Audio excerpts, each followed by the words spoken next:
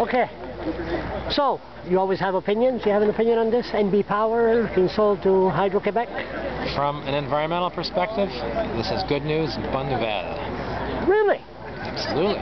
It's going to cut our greenhouse gases by over 50%. We're going to achieve the targets they're discussing at Copenhagen that Prime Minister Harper hates, and we're going to eliminate almost 40% of the toxic air pollution in this province, particularly in those communities that have terrible health problems like Dalhousie and Belledune.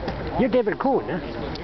You're not a clone of by the Liberals, but... I'm talking about the environment. The environment, yeah. Talking about the environment. How can you say that this is a bad deal for the environment? On social matters, on financial questions, on economic issues, that's for others to address.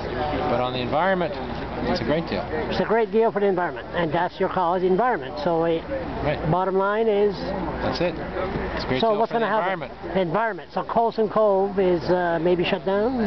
Well, they're going to shut down Dalhousie. They announced that.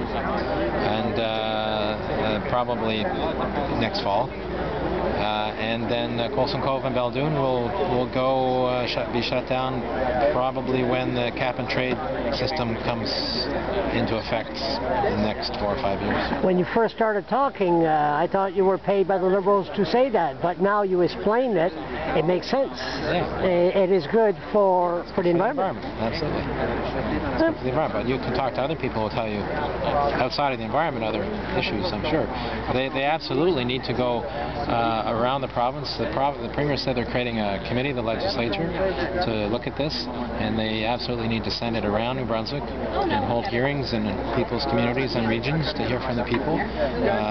Everyone should have an opportunity to look at this seriously. So it's not a done deal yet. Express well, there's nothing signed. I mean, the MOU is signed, but they're trying to get the done deal done by the end of March. Thanks a lot, David. Okay.